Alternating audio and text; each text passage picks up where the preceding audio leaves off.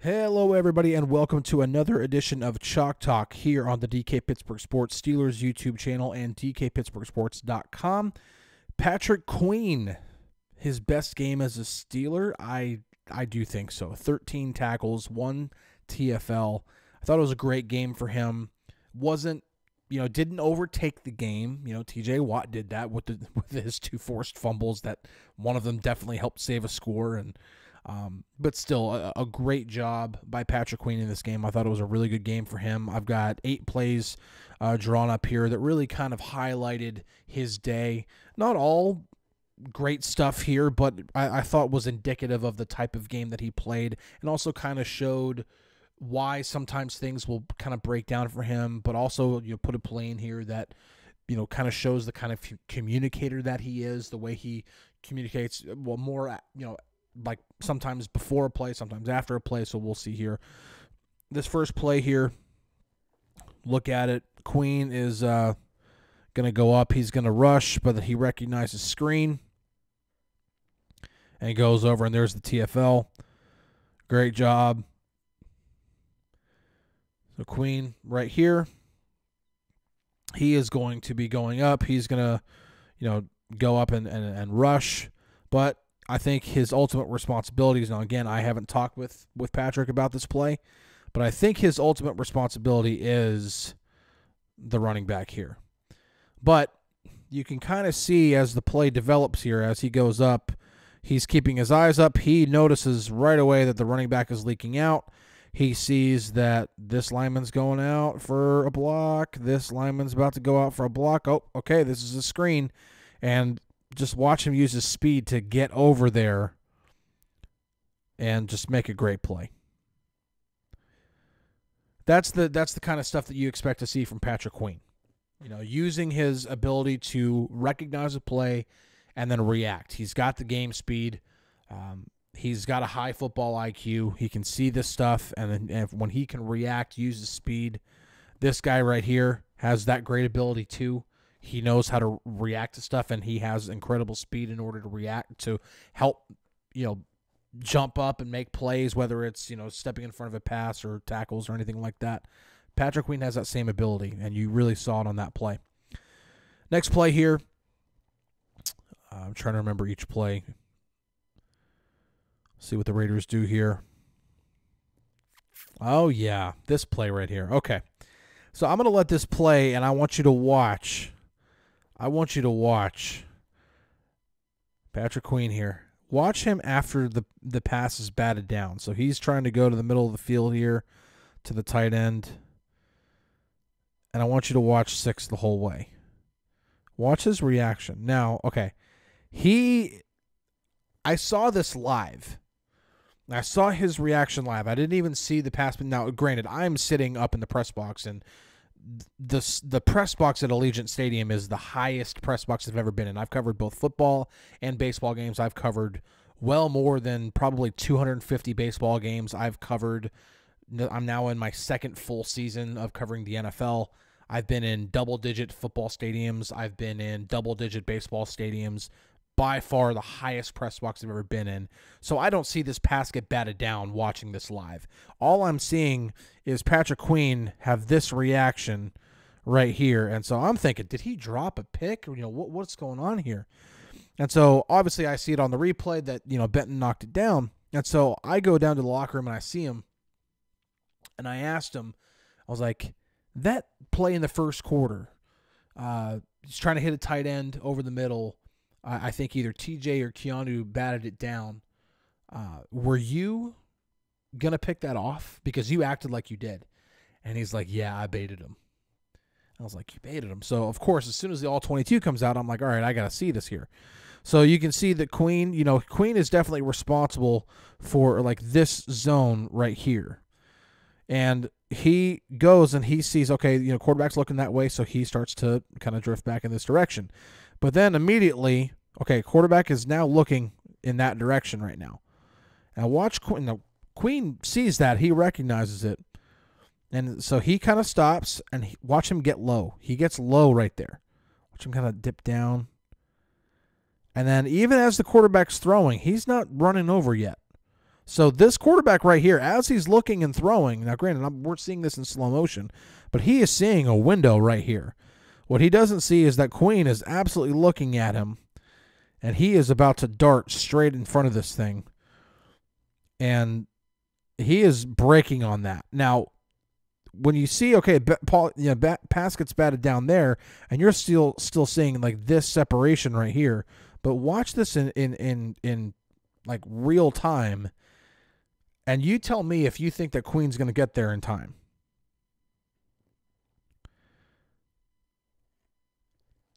It looks like it to me. He might be getting there a hair late, but man, he would have had a real opportunity to pick that off. And I'm just looking at this. I am not seeing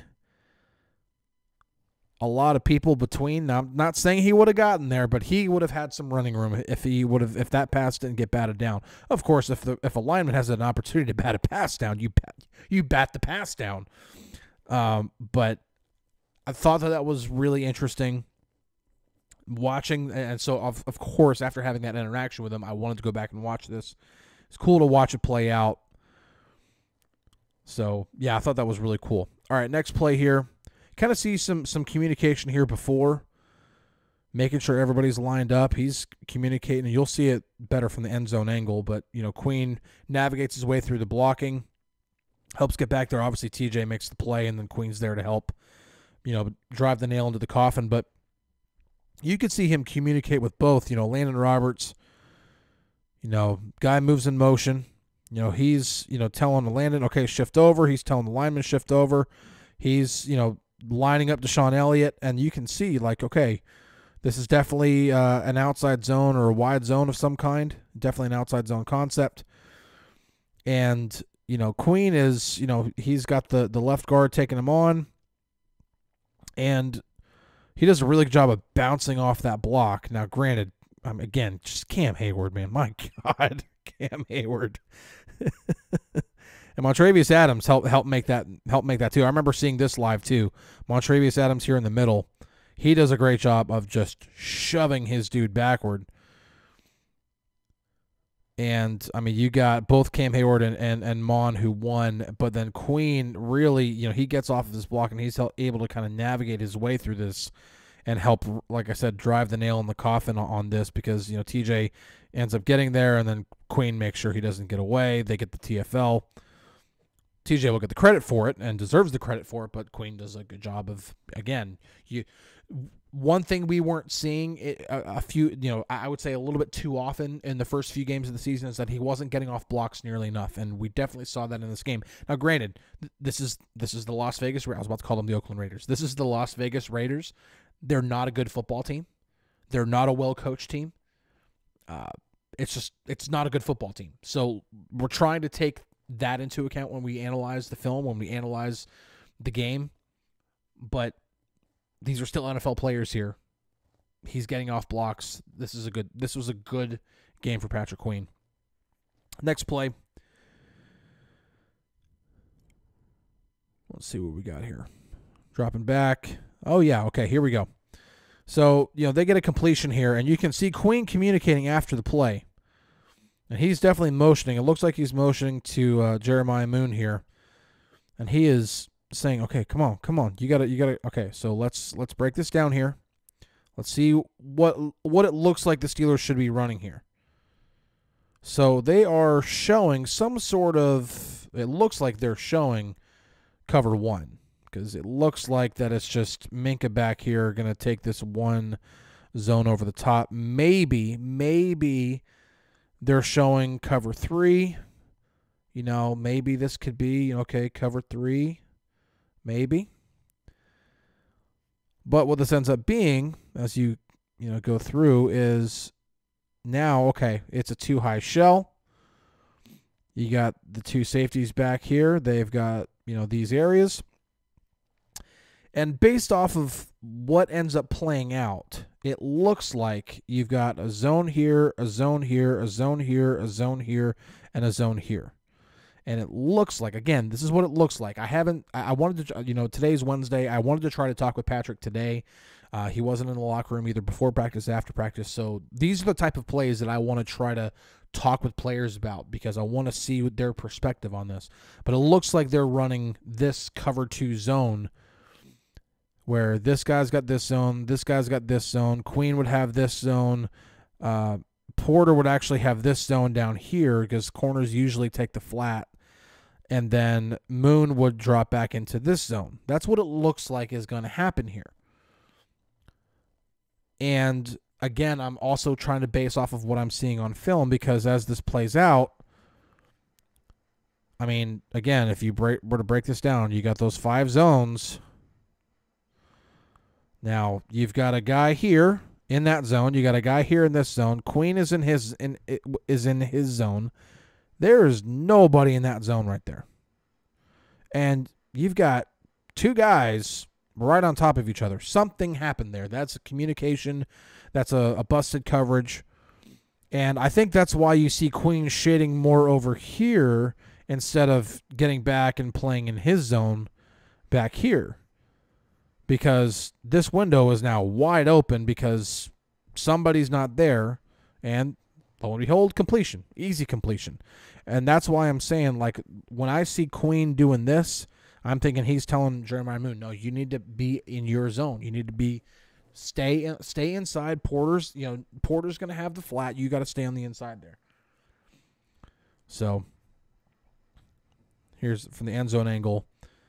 This just goes to show, again, Queen letting guys know, okay, this is what needs to happen. And that's an easy pitch and catch. And 2 guys, especially if this is just 5 zones across, or some sort of like 3 zones in the middle, and then the corners have the 2 flats, whatever version of cover 2 this is. I'm not going to sit here and try to pretend what it is, because I don't know. I'm not in the room. I'm not going to pretend to know what they're calling here.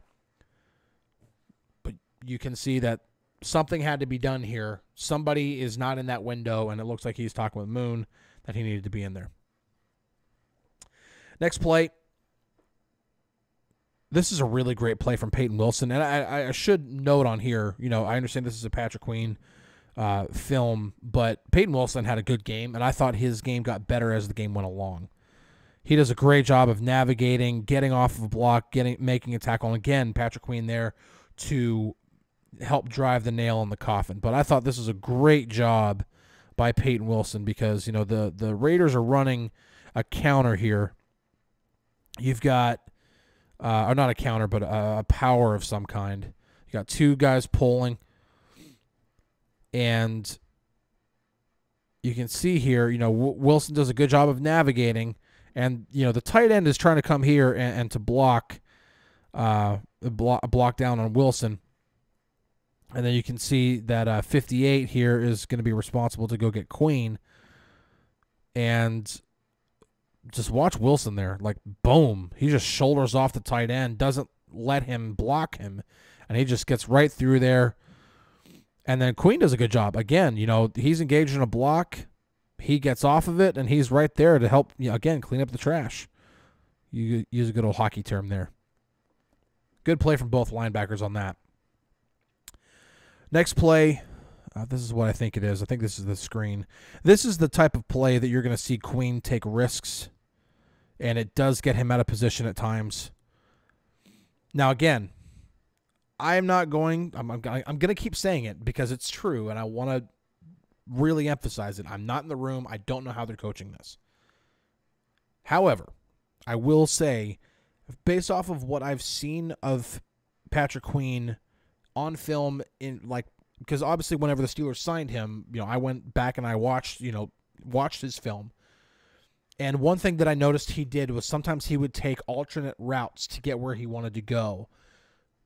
It's what playmakers do. They take chances, and sometimes they pay off, and sometimes they don't. When you take chances like that, you lose gap integrity, you leave some areas open, but sometimes if you do it, it ends up paying off. He did it against the Steelers a few different times last year. This is what playmakers do. You know, Max Crosby, watching this game back, when I watched the offensive side of the ball, Max Crosby did this a few times, and it burned the Raiders a few times. And I don't think anybody's going to argue with Max Crosby and his talent and his ability. But you definitely see this happen here. So I'll play this out. They're going to run a screen here. I believe the center and the guard are both going to go out and block. Yeah, the center and the guard, you know, so guard's coming out, and he's going to go block out there. The center is going to go out there, and he's going to help set up a block. And you can see Queen, you know, he notices this. He recognizes this, and he's thinking, I can just go right around. And right here, he's like, man, I could just turn up field, and bam, the running back's right there. Instead, he should probably stay home somewhere in this area here, try to get off the block, or force the running back to either go to cut back inside. Again, anytime that offenses are trying to stretch out here, players need to try to force guys back inside, because you got big guys who are eventually going to win their blocks. You got, you know, these guys in here that are eventually going to win their blocks. And so that's where you want to force the play back to. But Queen is going to try to take this route outside, and it obviously doesn't pay off. You know, the lineman takes advantage of the fact that he's got the inside leverage, and he just shoves him out of the way. Queen can't get there. Now granted, he notices he can't get there, so he's already turning upfield, being like, crap, I gotta be back here. I gotta help out. He can't get off the block because the lineman has the leverage. It's just these are chances that he's gonna take, and it's gonna come with the territory. At times, it's gonna make him look like, oh man, he made a bad play there. It comes with the territory when you have these type of players. This is the TJ Watt forced fumble here on the goal line. Phenomenal play by TJ. TJ is playing, I mean, this is the best defensive player on the planet. I think he should be in the MVP discussion too. But I would be remiss to not give two players their flowers on this play, and that is these two gentlemen right here, Patrick Queen and Larry Ogunjobi. The push that Larry gets on the guard here is just phenomenal, and Queen definitely pounces on that, because what he's going to do is he's going to help shove in this direction and then try to bounce off of that and make a play and make a tackle for a loss here. And he nearly does, and he told me after the game, he was like, I really wanted that tackle, but TJ got the punch out, and I'm not upset about it at all. You watch this play out, just watch the push that Larry gets. I mean, that is awesome stuff. And then Queen helps get that. He helps shoot that, and then he's trying to peel off of it and get that tackle. But even then, like, even if you don't make the tackle there, you've disrupted the entire run. Like, he can't get there, and now you're giving Landon Roberts an opportunity to go make a tackle. You're giving TJ Watt an opportunity to get off his block and make a play. You know, Cam Hayward, he may get off his block and get there in time. I mean, anytime you can get into the backfield and cause disruptions, you're doing a good thing. And so that's what he does. TJ ends up making the play. Deshaun Elliott, I don't know if he just couldn't get his balance or he was actually trying to be stealthy there.